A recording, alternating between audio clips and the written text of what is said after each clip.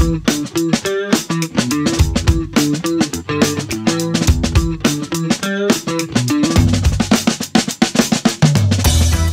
guest today is Matt Groves. Matt, how are you? Hey, David, I'm doing great. Thanks for having me on the show again. It's great to have you back. You're still doing the same thing, right? What are you doing? Yeah, I'm still at Couchbase. Technically in the marketing team now, but I'm still very much a developer-facing person. Still coding a little bit here and there. Yeah. Uh-huh. What do you want to talk about today? Well, I thought it might be interesting to talk about migrations. I work with a database company, and I think migrations are an interesting topic for other developers who work with migrations. Yeah, database migrations in particular. Yeah, right. So what I don't mean by migrations is moving from one database to another. Like, I don't mean MySQL to Postgres, that sort of thing. Okay. What I'm talking about is schema migrations, I guess, would be one way to talk about it. Going from my database now to my database after I write this new feature, that sort of thing. Oh, okay. So more about upgrading, like we upgrade our code, we put our code in version control, and Right. Write some new code, and then we want to push that code out at the same time. And often our code depends on change our code depends on changes in the database as well. We want to sync those together. Absolutely, right. Exactly how that works. And when I say schema, it could mean schema like a table structure or something, but it could also mean some data in there, and it just could be structure in general, data functionality. So anything where you make changes to the database to support a feature is what a migration would be for. Okay. Is there a canonical solution to this problem, or are there options, or what? Yeah, there's lots of options for it. I think the first one that I ever heard of was from Ruby on Rails, just a built-in migrations framework. I think that's was pretty well known at the time and inspired a lot of other frameworks out there that are very similar, right? So the one I'm most familiar with is Fluent Migrations, or is it Fluent Migrator? I can never get that straight. One or the other. Fluent Migration. I had the GitHub page up a second ago. It's probably still here. Fluent Yes. Migrator is the name of the GitHub project. Okay. Fluent, migrate, and then whatever suffix you want to add. All right. So how does that work? What does Fluent Migrator do? Yeah, so with Fluent Migrator, it's similar to the Rails approach or even Entity Framework approach, where you're going to create a series of classes in C#.NET, and each one of those classes is going to be labeled with a number or some sort of instruction for the ordering. And then within those classes, you have two functions you have to override and write code for. One of them is up, and the other one is down. So up is where you're going to actually make changes to the database, like create table or add column, things like that. Right. And then the down would be how to revert that. So instead of create table, you want to drop table, or instead of add column, you want to remove column, that sort of thing. So, and then when you're done, you have a series of those classes. I've had up to 50 or 60 before in smaller projects where the actual runner is going to go through and parse each of those, run the ones that haven't been run already, and get them all the way to a current state, or whatever state you want to get them to. And you can also roll back to a known state as well. Okay. So this one is more of an imperative approach to it. In other words, you're telling it exactly what code to run to get to a current state, as opposed to some systems that are declarative, where you say, here's the current state. Right. Figure out how to get there. Right, exactly. Yeah, exactly. So I would create, if today I'm creating a user profile, I'm going to create one migration that's going to create table users with column X, Y, Z. Tomorrow, if I'm creating a invoice system in the same project, I'm going to have another migration, create table invoice with columns A, B, C, and so on as I keep going. Okay, and that's the one that you use. I imagine you have to. There's no way to skip a step and do this. Or in other words, if you go from version 1 to version 3, you must do version 2 first, or almost certainly have to do version 2 first. Well, that's the happy path approach, right? Now there are some situations where you may want to run certain migrations depending on your environment. If I'm in a dev environment, then run this script, or if I'm in test environment, run this script. And there's Fluent Migrator has different tags you can use to define those, or parameters you can pass in, things like that. But for the most part, yes, you're going to go in the order of the whatever order you label these migrations with. Typically a number, but it could be a string or whatever too. Got it. You've written a whole series of articles on your blog at crosscuttingconcerns.com about how you use Fluent Migrator. Tell me about some of the lessons that you've learned and best practices. Yeah, well, I never like to say best practices because whatever practice is good, it works for your team. That's your best practice, right? But some of the things that I learned while I was working with Fluent Migrator is, it's not the perfect tool. It's not going to solve every issue, and there are trade-offs to any tool, of course. But one of the ones that I think was the biggest one for me was sprocs and views and triggers and things like that, some database functionality. That Fluent Migrator was really great for creating tables and modifying tables, indexes and things like that. But when you're actually going to change a sproc from my sproc today to my sproc tomorrow, that gets pretty awkward to do. So it's not a great tool for that. Now, fortunately, I'm of the mind that I want to keep as much functionality out of the database as possible, right? Keep business logic out of there if I can. But some situations you just have to write a sproc for performance reasons or for centralization reasons or whatever. So it's not the best tool for that. Now, there is a way you can have Fluent Migrator run a SQL script, right? Just check in a SQL text file and Fluent Migrator can run that. But again, the issue is what happens when I need to make a change to that. Now, do I create a whole second script and replace that, or do I update the existing script and lose the history? So it gets kind of awkward and a little cumbersome when you're dealing with that functionality. So be on the lookout for that.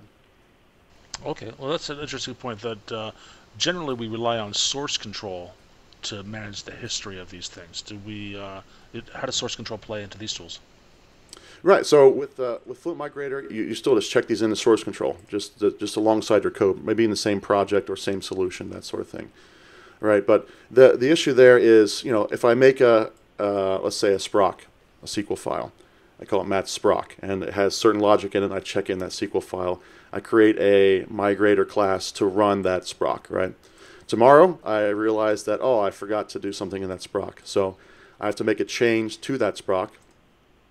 If I make a change to that one sproc text file, the next person who comes in and runs it, they're not going to go through the same history. They're going to be just the latest version of the sproc.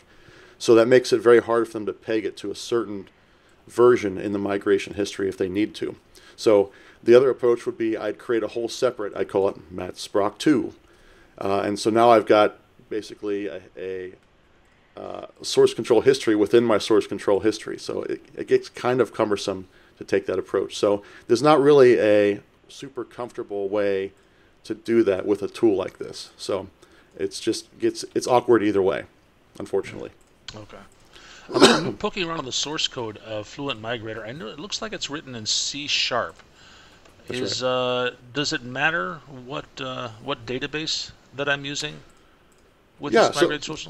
Yeah, that's one of the great things about Fluent Migrator is that it supports a lot of different databases. So SQL Server, of course, all the way back to 2000, Postgres, MySQL, Oracle, even if you want to use with Access, with the Jet Engine, you can do that too, or Cool. DB2, things like that. So that's one great thing about this Oracle as well. A lot of databases are supported there. Okay. Yeah, I see. It looks like a different folder for each one. So they explicitly implemented MySQL, Oracle, Postgres. No FoxPro, I'm noticing. Glaring omission, Well, if there's in my an opinion. ODBC connector, we can probably make it work. But it actually highlighted another issue with Fluent Migrator is that it's great that it supports all these databases, but if there is some database-specific feature, let's say Oracle implements some new widget or whatever, Fluent Migrator may not support that out of the box, right? Because it's trying to give broad support, not necessarily specific support to each one. So it may lag behind in some of those database-specific features. If there's something new in Postgres, for instance, you may not have that right away with Fluent Migrator. So another thing to look out for. Okay. Tell me about the CI/CD story around this. I want to build this as part of my deployment, my automated deployment. What do I need to do? Right. So I think what we did, the last project I was on, is with Fluent Migrator, there's actually a command line runner program to run the migrations, and that's what you do as a developer. You'd run that on your machine to get your database, your local database, up to snuff with the current state of the project, right? And so that's what you can do with your CI/CD pipeline. Is you can just run that executable on your CI server or whatever, and connect to a database. It'll make changes directly to the database. During your build process or commit or whatever it is. That's actually another complaint about migrator tools in general, is with if you're working with DBAs especially, right? They don't necessarily they want to see the actual SQL being generated, whereas this tool is a bit of an abstraction. Like I'm saying, create table. Behind the scenes, what that's going to do is it's going to create a SQL script.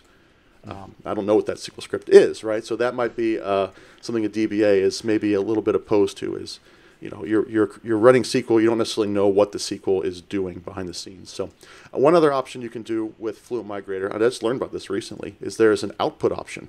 So instead of running against the database directly, Fluent Migrator can actually output a SQL script for you, a full SQL script. And so that's something you can give to a DBA, or you can just look at it yourself and maybe check that script in after some tweaks or whatever, and run that script against your test database or your staging database or whatever before you make it to production. I see. So there are manual steps involved, which implies that it's not going to be a fully automated deployment, which makes it a little bit harder to sync up with your code, your calling code, your dependent code. Well, you can make it fully automated for sure. If you want to run that command line directly, right? Have the CI script run that command line directly. But the risk there might be that you're running SQL against production that, as a developer, I didn't write the SQL, right? As DBA didn't look at the SQL. So you might want to introduce some manual steps, a DBA review, that sort of thing, if you want to make sure the SQL hitting production isn't going to take down production. Yeah, that's fair. DBAs tend to be a cautious lot, is my experience. So.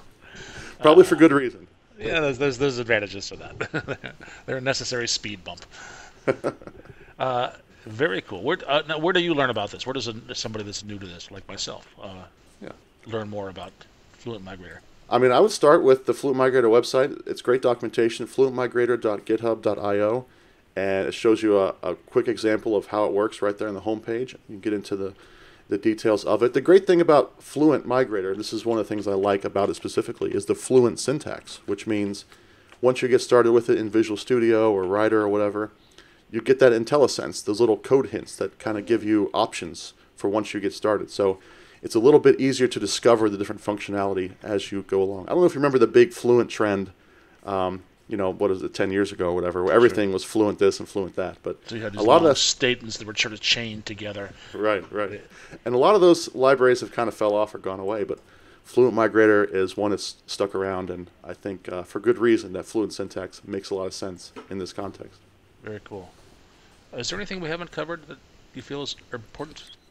Well, one of the things I thought bring up about Fluent Migrator, it's not a new technology or anything. It's been around for a long time. But one of the things I'm working on, because I work for a NoSQL company, is bringing this same kind of functionality to a NoSQL developer, like a Couchbase developer.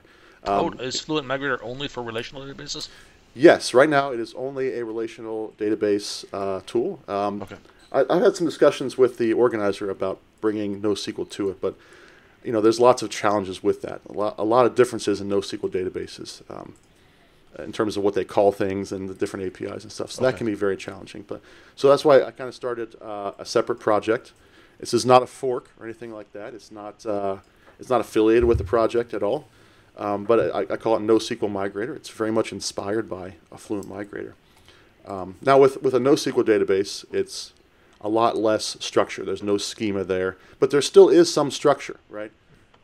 So I think it's important to provide a tool that can help developers communicate with their team about here's the structures that we need to keep building this feature, and check them into source control, just like a relational database. So that's why I created this project. It's very much in early stages, but if you're interested in that, you're interested in NoSQL, check it out on GitHub, and happy to have conversations about that, open issues, all that kind of good stuff is there. It's very early stages, but check it out. That sounds interesting to you. Okay, I'm looking at it right now. GitHub.com/mgroves, /NoSQLMigrator.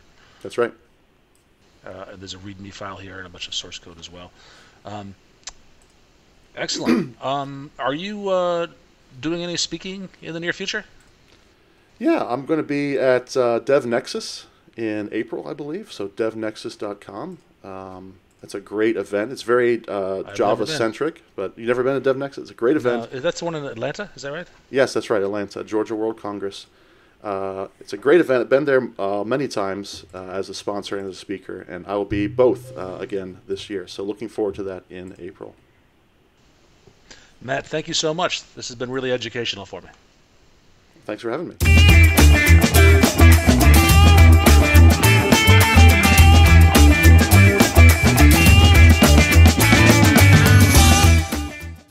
David, I asked ChatGPT to help me with this one. Technology has made it easier to stay in touch with friends, but it's also made it easier to pretend we're not home.